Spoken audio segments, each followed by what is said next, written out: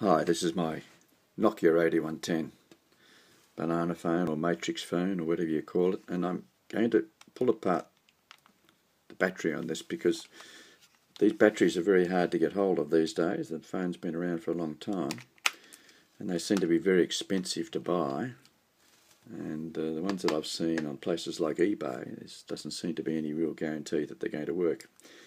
So I thought I would pull one apart and have a look at what's involved in perhaps replacing the lithium batteries inside this casing. Now let's have a go. This battery doesn't charge up.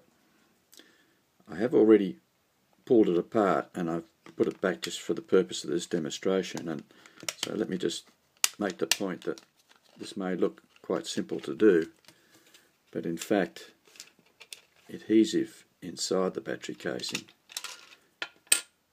as you can see the remnants of it there, makes it extremely difficult to get these two bits apart. But this is what you get.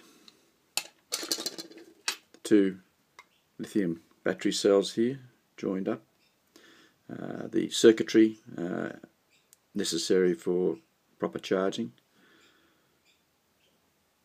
and that's about it.